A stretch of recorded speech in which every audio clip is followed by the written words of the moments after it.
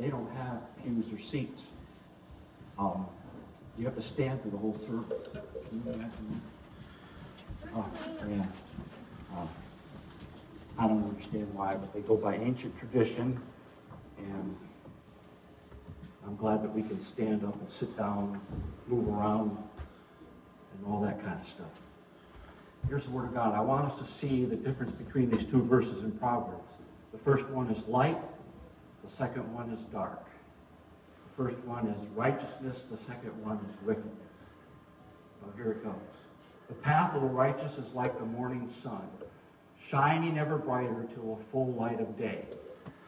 But the way of the wicked is like deep darkness. They do not know what makes them stumble.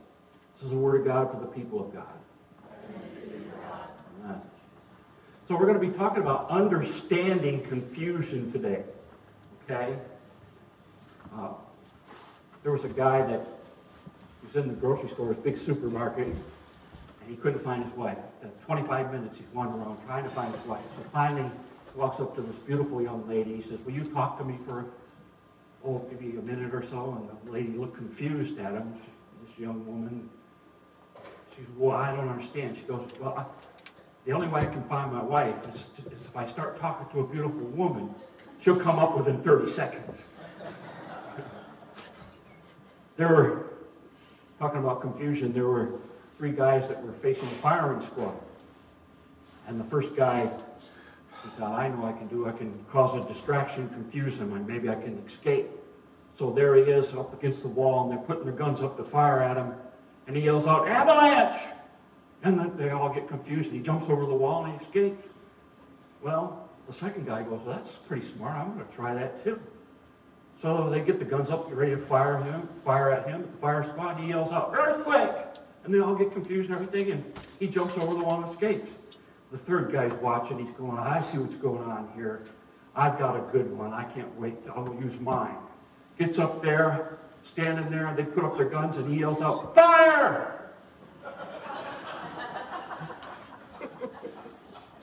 All right. I have a quote that we're going to look at right now. It's not in your notes, but here it goes. Living in confusion is like being in a thick fog every day. Many times we become so accustomed to this that we don't even know that we are living in confusion. The only thing I can really relate it to, and some of you that have glasses and maybe contacts, when you were younger, before you got your glasses, do you remember the first time you put your glasses on? I remember I was having trouble in school. I couldn't see the board when the teacher was writing stuff on there, so they moved me to the front, and I still kept flunking. I just couldn't see things. Finally, my mother came to a conclusion, let's take him to the eye doctor, okay? And said, "Well, you need glasses." So I remember going back, getting my glasses, and they put the glasses on. They go, "How they fit? It's great." And then I walk outside. Do you remember the first time you put your glasses on? It was like the sidewalk seemed like it was closer to you. You know, everything, the curb, stairs, everything seemed so close. And now I could see what was on the board and everything. I didn't even know I was living in a darkness. I didn't know I was living in confusion. And there's a lot of people in the world today that they have just got caught up in the confusion of this world, and they don't even realize it. And it's Jesus who sets us free from confusion in our life. And just because we become a Christian doesn't mean we'll never have any confusion anymore. We'll still continue to have confusion. Sometimes the confusion is caused by something that we don't like to talk about as Christians. It's sometimes caused by demonic oppression. Now, Christians cannot be possessed by demons, but we can be oppressed by them. They can come in and they can cause depression, all kinds of different things, to the point where we are oppressed. And the only way that we can get rid of them is to allow righteousness to reign and rule in our life. Like the verse we read earlier where it says, "The path of the righteous is like the morning sun, shining ever brighter to the full light of day." Only Jesus Christ, the light, can remove that oppression when demonic forces come in. And I believe, it doesn't matter what I believe, it matters what the Bible says, but I do believe that we're living in darker times with more confusion going on in our nation and our world, and it's causing some people great stress, great oppression. And what they need, and what we all need, is we need to go to the light, which is Jesus Christ. Amen. Now, before we get into a definition of what confusion is, I just want to say this about confusion. Usually a person who's confused will vacillate. Usually they will waver or have a difficult time on making a decision. Gee, I don't know what to do. What do you think I should do, Mike? I'm confused. And we vacillate. We can't seem to make a decision. Actually, pastor at a church where a new family started coming and they gave their hearts to the Lord, and it was a husband and wife, and they had 3 girls. The oldest girl was in 6th grade. And the mother and father didn't know how to make any decisions. It's almost funny. But they had the kids make all the decisions. The oldest one was in 6th grade. Okay? Can you imagine how that worked out? So as we were discipling them, Bonnie and I, you can't do that. You have to make a decision. And they always seem to be in confusion. There's so much confusion in their home. What we need is we need to go to the light, and Jesus will help us to make sound decisions. You know what else? God can use confusion. You remember in the Old Testament, Gideon took on the Midianite army? What happened? His army was so small, and the Gideon army was 400 times bigger. God made the Midianites totally confused, and they turned on each other. And you'll read through the Old Testament time and time again where God did that. When Israel was fighting other nations, they didn't even have to lift their sword, because God would throw the other ones in confusion. But on the most part, confusion does not come from the Lord. So what is confusion? Confusion, you can put it in a few words, is disorder. We serve a God of order. The scripture says the steps of a good person are ordered by the Lord. And that's why we often say, I need to take a step of faith, right? So it is disorder, and we know who is the author of disorder. It's jumbled commotion. It's chaos. It's agitation. If you're agitated, there's probably something confusing going on. It's being in a total disarrangement. It sort of fits with verse 19 that we read earlier. It says, but the way of the wicked is like deep darkness. They do not know what makes them stumble. So let's go on to some of the symptoms of confusion. You can fill them in with one word or a whole sentence. The first symptom of confusion, you know confusion is in your life, is when you start to hesitate. Yeah. Increasing state of hesitation in making decisions. The second one would be a hopelessness. Or you could even put fear. And usually the hopelessness and the fear will turn into depression. So you could put any of those 3 words in there. Those are symptoms of confusion. The third one is this. Our faith seems non-existent. In other words, our faith becomes weak. And we know that Satan, according to the scripture in Revelation, says Satan is the author of confusion. Wow. So we know that he's trying to tear down our faith. He's trying to wear us out. In the book of Daniel, it talks about what it's going to be in the ends of time, which I believe that we're in. The church is nearing closer and closer to the end.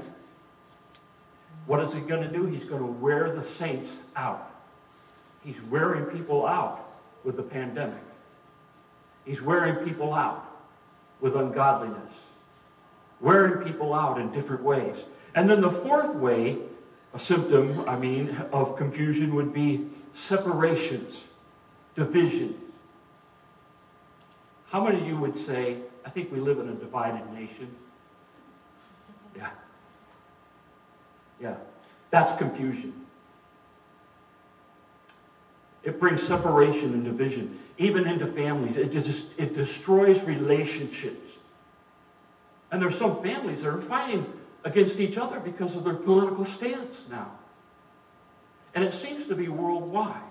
So we need to know what to do with confusion. We need to understand confusion. That sounds like an oxymoron, understanding confusion. That's like jumbo shrimp, right? Or like wicked good. You know, if you grew up in New England like my girls did, those 6 states up on the corner there, Rhode Island, Connecticut, Massachusetts, all them, they still say that, the kids and everybody, wicked. Everything's wicked good. Or I heard a guy one time say, he goes, I'm a conservative liberal. I'm like scratching my head on that one. How can you be a conservative liberal?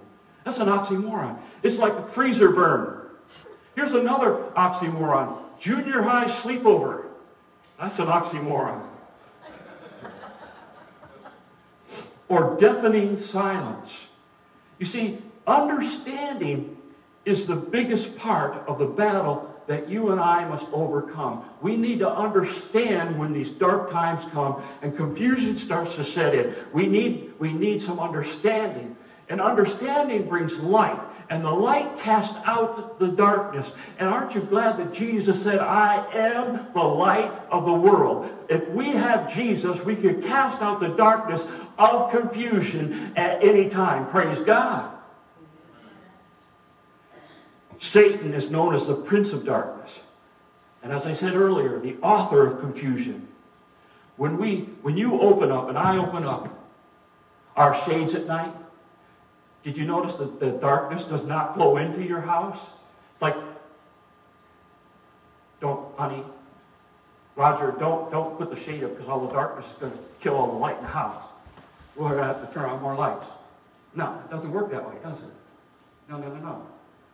No, it's the other way around. When we open up our shades at night, darkness does not flow into the house, but light flows out into the darkness. I walked in here, I think it was Monday or Tuesday, and the sun was shining, and I could see a light cast up on that wall over there.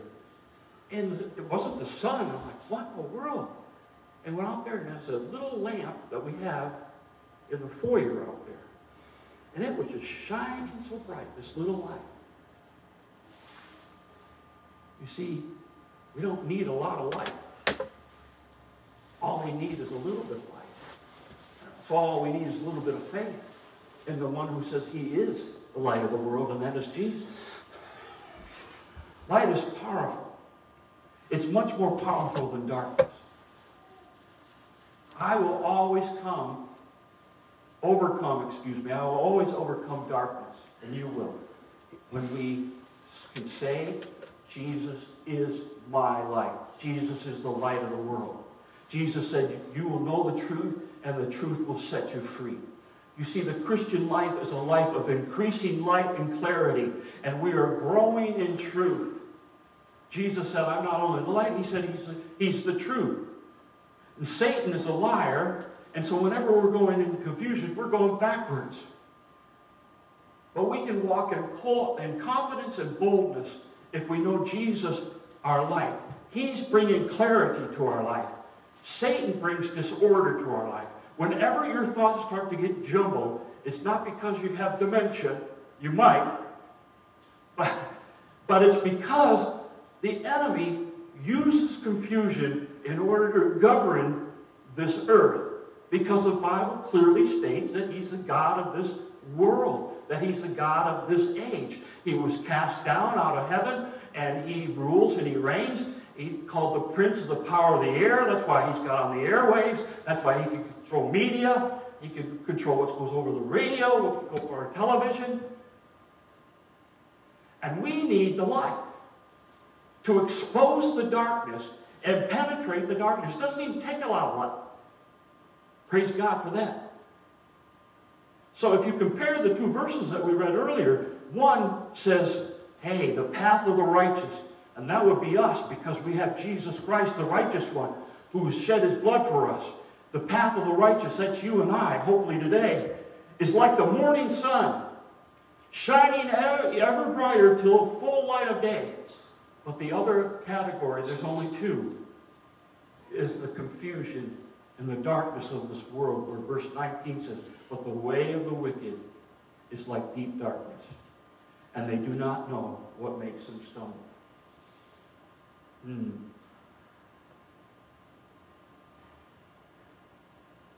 Let's go on. Another thing in your notes is this. What is the main door of confusion? The main door of confusion is departing from the path of righteousness. It's compromising what we know is right. Once we compromise what we know is right, confusion enters our life. It's slow. It's very gradual. It sort of just creeps in really slow. Sort of like the fog did yesterday. How many of you love that? Wasn't that beautiful scenery we had yesterday? You couldn't hardly see your hand in front of your face in that fog. And you know, people that live in the fog all the time, they just, well, that's just the way it is. It just gets like that. But no, we have glorious light. We need to not compromise what we know is right. Simple obedience to Jesus and living by his word is the ultimate way out of confusion. So our goal must be to know the truth, which is Jesus Christ, who says he's not only truth, but he's light. To know him and know that and obey whatever he says.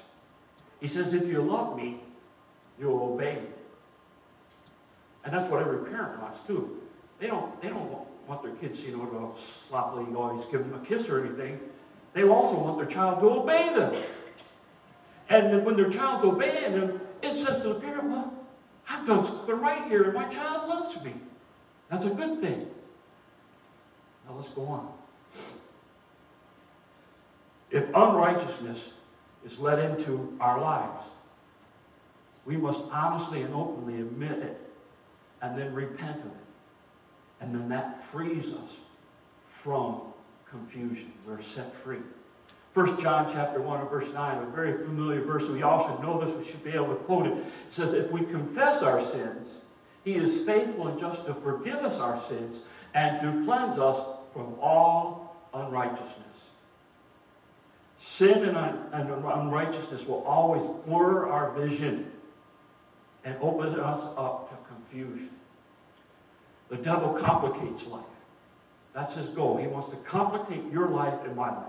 He wants to complicate, especially the work of God. He wants to complicate what's going on in churches. He wants to complicate. And Jesus simplifies life. Here's some proof of it. If you want, you can turn over, if you've got your Bible app or whatever, turn over to 2 Corinthians. That's 2 Corinthians. Most of your Bibles will have a 2 in front of it. And when you get to 2 Corinthians, we're going to look at chapter 11. And Paul is talking to the church here, and he's talking about false teachers and false apostles. And then he comes up with this, starting at verse 3 of 2 Corinthians chapter 11. And what a way to start off. This is what he says. He says, but I am afraid. I don't picture Paul being afraid of anything, but there's certain things he was afraid of. He's afraid of confusion. He's afraid of the darkness of the enemy. He says, but I am afraid that just as Eve was deceived by the serpent's cunning, your minds may somehow be led astray. And that phrase, led astray, is very key right there. In your Bible, it might say bewitched. So Eve was tricked by the enemy, Satan. And he says, I'm hoping that you won't be led astray from your sincere and pure devotion to Christ. For if someone comes to you and preaches a Jesus other than the Jesus we preach, you see, there are a lot of people out there preaching a different Jesus. And I have to say this, and hello everybody from our conference out there. Hi Bishop, if you watch me, I don't think you do, or as district superintendent, hello, our denomination's teaching 2 different Jesuses. We are. That's why we're splitting. And it says, if someone comes to you and preaches a Jesus other than the Jesus we preach, or if you receive a different spirit from the spirit you received, or a different gospel from the one you accepted, you put up with it easily enough. Wow. You see, that word led astray is the word bewitched. In other words, it's witchcraft. In other words, Satan was in the garden with Eve, and he's rebelling against God, and that's what witchcraft is. Witchcraft is just rebellion against God. I was sharing this with Kristen, bringing her into the conversation here. This poor lady has to be back there all the time. I was talking about there's different areas of our country are influenced by different demonic powers.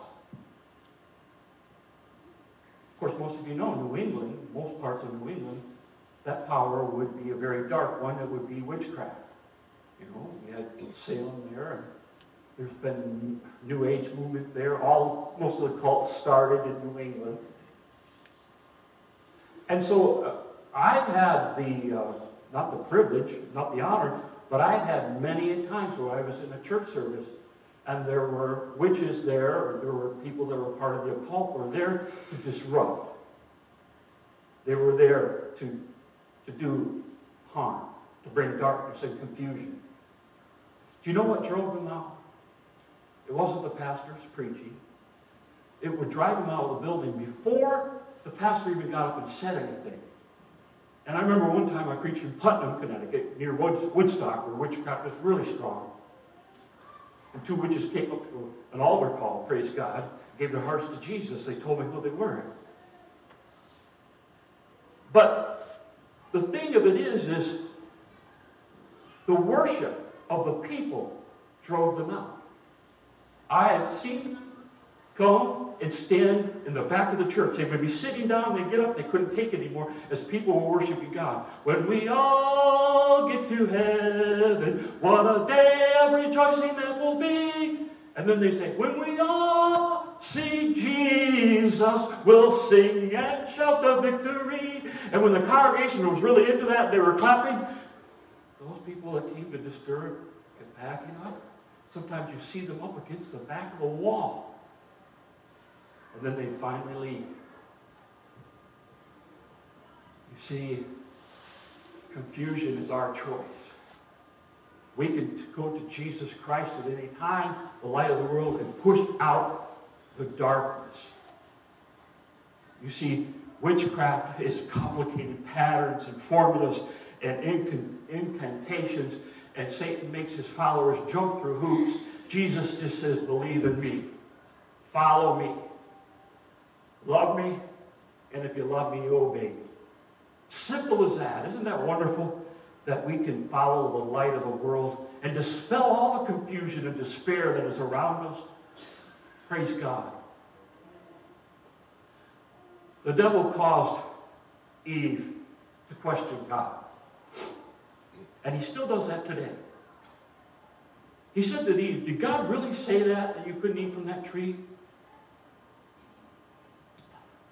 Eve looked around at the fruit on that forbidden tree, and the devil had talked to her and said, well, why would God deny you something so beautiful, something so good, it looks so good?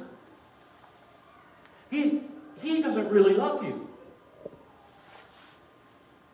And so she, well, maybe he doesn't really love me if he won't let me have of this tree. Well, why the restrictions? What a restrictive God. One tree out of millions, right? That's all they had to do was not eat of that tree, and they said, if you eat of that tree, you'll surely die. In other words, something bad's going to happen. But God didn't really mean what he said. I'm going to eat of that tree anyways. And that's what brings confusion into our life, is when we don't believe what God said, what God says. That really there won't be any consequences.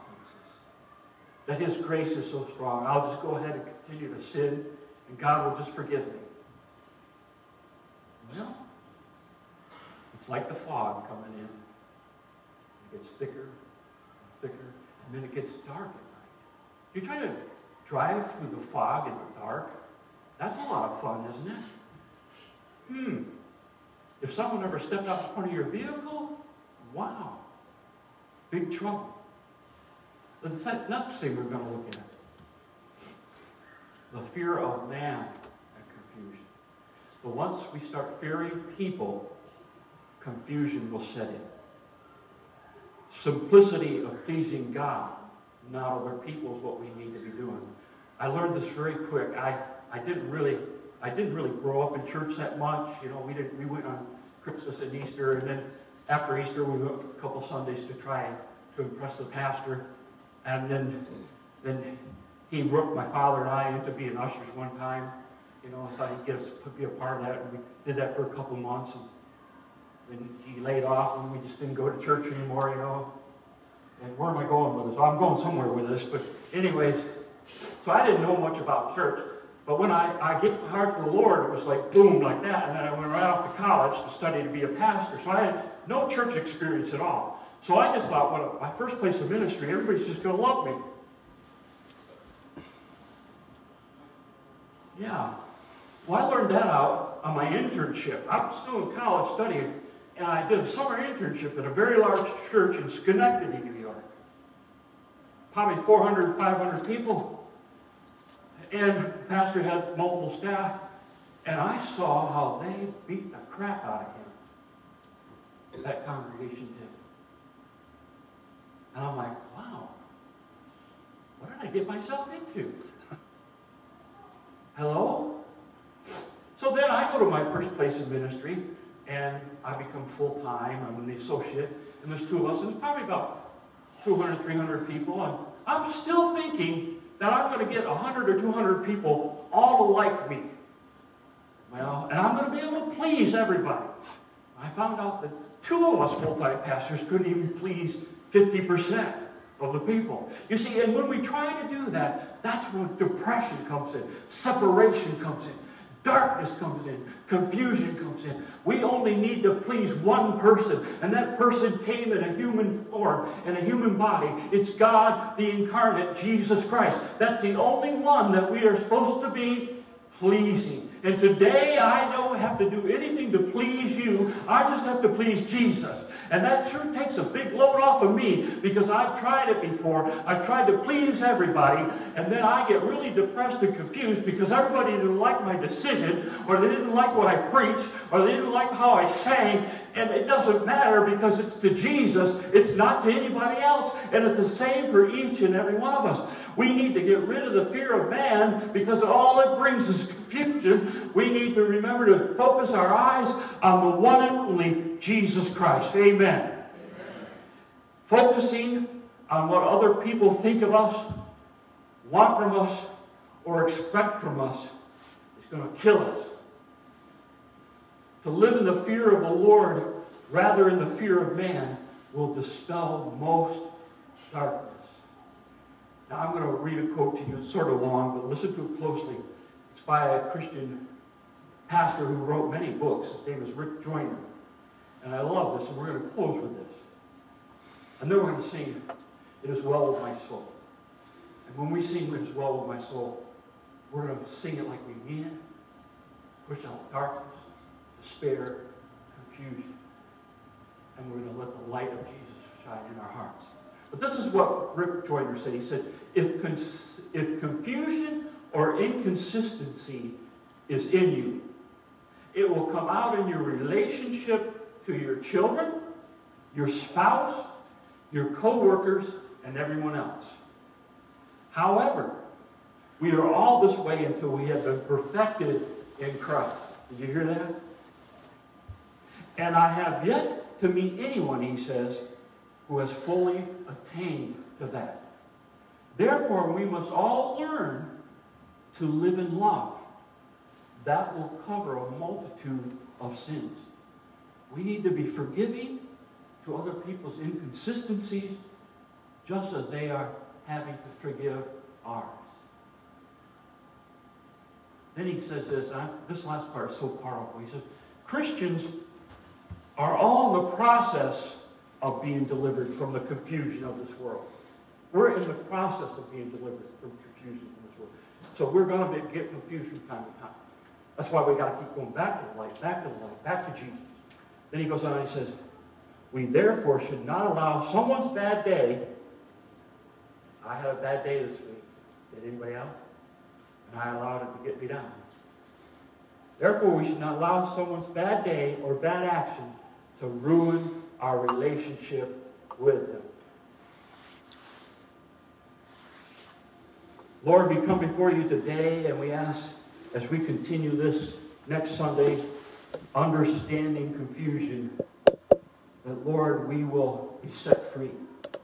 That we'll know what it is to cling to you, to please you, and to walk in the light as you're in the light. We ask it all in the powerful and precious name of Jesus. Amen. And I just ask that when we stand up and we sing this next hymn, let's sing it like we mean it. Let's sing it from our heart. Let's sing our guts out. Let's worship the Lord. Let's push back darkness today with the light of Jesus Christ. Amen.